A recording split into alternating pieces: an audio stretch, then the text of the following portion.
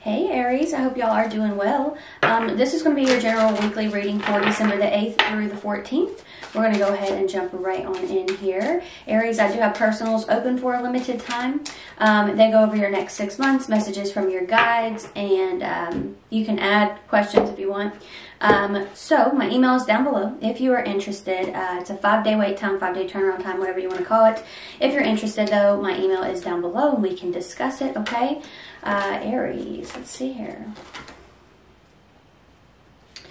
Looks like you move backwards with something here. I'm seeing you get a little stressed over something. It mainly feels to me as if there's some uncertainty here, and that's where the stress is stemming from. You have the Four of Swords as your overall recuperation, all right? I feel like it's really a time where things could get kind of busy. You know, you may have to take a step back and breathe and figure out what the next move is here. Really thinking before you react and respond is going to be key here. You have the Chariot as your first card out, movement. So let's look at that for the 8th. What's going on with this? Again, I feel like you're kind of on the go here. Or there's just like quick movement when it comes to your reactions, your responses.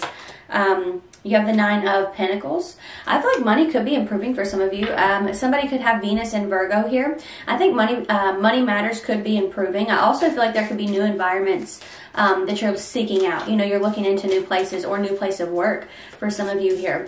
There's something where it's like life is just too busy. I need some organization. I need different structure to what's going on here. You have the Wheel of Fortune, fate.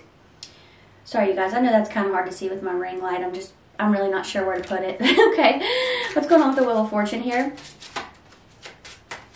On the 9th, we have death and rebirth. Let's look at that, because that's kind of heavy energy for a week. What's going on with the Wheel of Fortune, death and rebirth? Queen of Pentacles, there's a person here. This might be a Capricorn, okay? This might be a Capricorn. I've got Aquarius, Taurus, Scorpio, and Leo here as well. Wheel of Fortune can sometimes represent a return. So there could be somebody here who's feeling like something's not over. I think you're thinking it's over with the death card here. Maybe you're standing on that decision, Aries. That could absolutely be the case. You have the Ace of Pentacles. They want to make some kind of offer though. It could just be a peace offering, a truce. Sometimes the Four of Swords does represent a truce, and it is the overall energy here. So somebody could genuinely want to right their wrongs. A lot of people do this at the towards the end of the year. They're reflecting on the year. And also we do have a retrograde coming up, so that energy could be affecting this person here. They could be reflecting a lot. But yeah, I don't feel like it's necessarily over. I think that, you know, in your head, it's like the cycle has closed. You're not giving it a second chance. That could be the case for sure. You could have a definite answer about that. But I feel that whether or not you hear from this person, that's not over. Like the break in communication, I don't feel that that's over, okay? Yeah, you have Justice. I mean, they want to right their wrongs. Whether there is a restart or not, that's totally up to you. But yeah, I definitely feel this person wanting to right their wrongs. Could be a Libra as well. We have 5 of Cups, Hope, showing up here for the 10th. 4 of Wands, Completion. I feel more of a determined energy coming off of you here, like standing your ground kind of energy. There's even a wheel in this card here. Oh, I forget what deck this is. It's called Third Eye Tarot. I can't see what this person's name is supposed to be, the creator. Brit's Third Eye Tarot. So yeah, no, it's not. Just kidding. It's Sun and Moon Tarot. Oh my goodness, I'm messing up here. By Vanessa DeCourt. I think that's how you pronounce that, but it's Sun and Moon Tarot. But yeah, there's a wheel in that card there, so that is very interesting to me because we just clarified the Wheel of Fortune as a return here. Now, typically the five of Cups is disappointment, crying over spilt milk, but there are 2 cups left standing behind the figure. Here in this card, they label this as hope. So I feel like this is something turning around for you because this completed, this cycle has closed out here. The Chariot. There you go. A lot of you, I do think that there's been a business or, excuse me, a loss regarding work or business. I feel like this has already happened though. You're looking for movement in another direction here, and that could possibly involve travel at some point here. You may be making plans to travel or move somewhere else. You have the 2 of Swords, peace. But I also feel that for those of you where that love situation resonates, the 2 of Swords, they're labeling this a card of peace. She's got the arms crossed over the heart here. It's like, I'm content. I'm content with this closing out. You know, you had that completion card and the Chariot. I'm fine with moving forward. I have hope that I will find something elsewhere. So that's the energy that I feel a lot of you moving into and expressing as well. But I do see you, you know, letting go of some resentment that you've held on to here. You have the 9 of Cups, good fortune. What's going on with the 9 of Cups? Some of you could have Jupiter in Pisces or Mars in Scorpio here. You have the Queen of Cups, Cancerian energy. A lot of support. You have a really supportive energy moving towards you here. It looks like it could be a water sign. You have the Queen of Wands in the reverse position though. You may be feeling a lack of confidence, or this person feels a lack of confidence in fully coming towards you, fully opening up to you here. I feel like if you're lacking motivation, inspiration, drive, there are going to be high points throughout the week. And the 11th could be one of those days where there's a high point here. When you feel that energy, grab onto it. It's like strike while the iron is hot. Yeah, you have the Three of Swords, sorrow, because I feel like there's an up and down. There's an up and down energy that comes with closing something out that you didn't expect to have. Okay, it's like maybe you didn't expect to be processing something so difficult, right?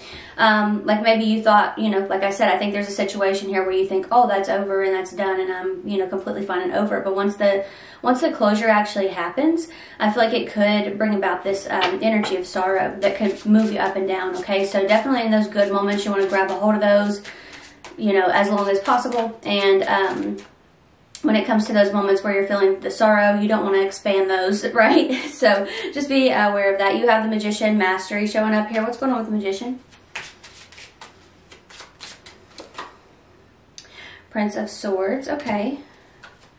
There's a new skill you're going to be learning here, or there's something that you have your eye on. You're like, I want to learn that, I want to do that, I want to buy that. Interesting. So, Eight of Pentacles. I feel like it could be something that makes you more efficient. This could be something that like makes you more productive, that Magician energy. So there could be something that you're wanting to buy or work on here that is going to allow for things to be a little bit more simple here. Yeah, Three of Pentacles works. You could be collaborating with someone as well. Could be an air sign. I've got Virgo as well. We have Four of Cups, awareness. Okay. Mucky energy here a little bit. So this is where I feel the stress kind of come in. Seven of Cups, confusion. Like I said, it mostly surrounding uncertainty of something, like when something's going to happen, how it's going to happen, like are you going to hit a deadline, you know, something like that is going on here. King of Pentacles could involve work or money, duties, responsibilities, things of that nature. You have the Ten of Cups though. I think things are going to be fine. All right. I feel like things are going to be fine here. It could be home, family. Things are going to work out. Okay. With the Ten of Cups energy showing up. But I feel like there's a lot of mental conflict, a lot of mental torture. I should have done this sooner. I should have done that sooner. That kind of energy is showing up here with the Nine of Swords. What's going on with the Nine of Swords for Aries? The Lovers, the Four of Pentacles, and the Ten of Swords. So, yeah, finally ending something here with the Ten of Swords energy. Somebody here could have, somebody here could be a Gemini sun with some Aries placements, but I do feel like you're finally closing out a cycle here. I feel like it's a mental cycle, something that you've had on your mind for a long time. You've struggled to let go of it with the Four of Pentacles here. It could just be limitations when it comes to your own capabilities, especially because I see you overcoming something you didn't think you could overcome. So, it's like, you know, that starts to change for you because you have the Lovers. You start to connect to your best version here, which I feel is really going to, I feel like it's going to lead into this energy that goes into the new year of you like reinventing yourself, because I feel like this Four of Swords energy, that recuperation, that's where you're going to pause and be like, okay, maybe I can do more than I think I can do. It's interesting. It is. But I do feel like there is a lot of support coming in for you. Especially on the 11th, there's something significant with your relationships going on around the 11th, especially with this Princess of Cups energy. So it could be a water sign coming in, but I feel a lot of support coming towards you, you know, and I do feel you maybe feeling a little discouraged or a little bit untrusting of this support, but I think it's totally fine. You may be feeling like it's too good to be true. I really don't think that's the case. I think you could just still be dealing with a little bit of sorrow from the past here, but that's what I'm seeing here for you, Aries. I do hope that this was helpful, okay? If this is where we part, remember that I do have personals open, okay? My email's down below if you want to discuss, but this is where we part. Thank you for watching and you enjoy your week. Bye.